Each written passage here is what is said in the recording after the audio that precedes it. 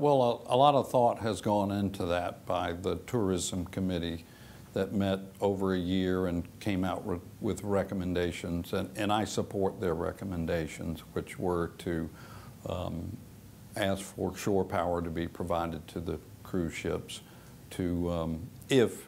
there's not a pass-through fee from the Port Authority for any expenses to the city, that we consider doing a head tax, as they call it, that we make sure that the number of vessels and passengers that has already been agreed to is held to, and that we look at other remote parking facilities that could be appropriately used for any future facility. So I support the Tourism Committee recommendations.